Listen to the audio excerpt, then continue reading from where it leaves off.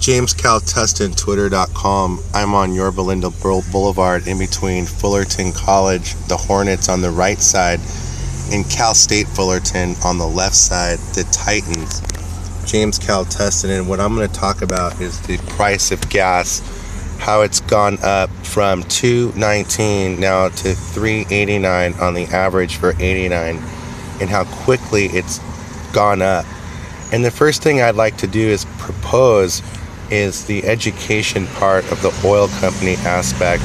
And I think starting at a young age, all the way through junior high school, and college, the general population should be educated entirely on the new technologies of how to produce oil, number one. That way these oil companies don't get the monopoly, because they are the only people that have the ability to actually do the work. And if we decide to tax them, which, since they're going to increase our prices and they're not paying taxes, the billions of dollars that they're making now on us, we're going to have them pay taxes on it. Now what's going to happen is they're going to retaliate for having to pay taxes.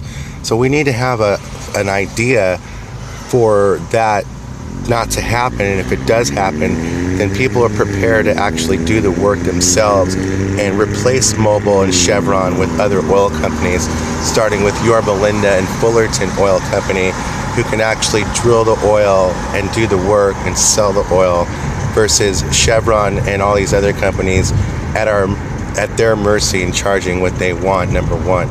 Number two, if they're going to continue to charge us these kinds of prices, then we might be able to find different ways on how to travel, starting with the Skywalker and other ways to travel than using our cars. You know, I was in a hospital right now, and it was a shame that this lady on a wheelchair said she spent $38,000 for a wheelchair, which costs more than a brand new car.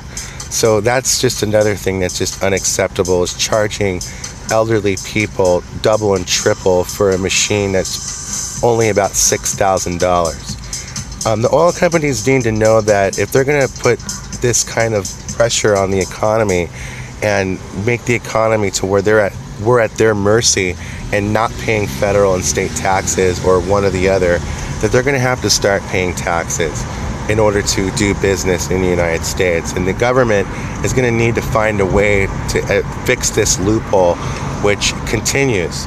These companies don't pay taxes, and then they have the ability to raise the price from $2.25 to almost $4 a gallon, and then everyone's business is affected, and then everyone's purchasing power is affected, then the entire economy changes.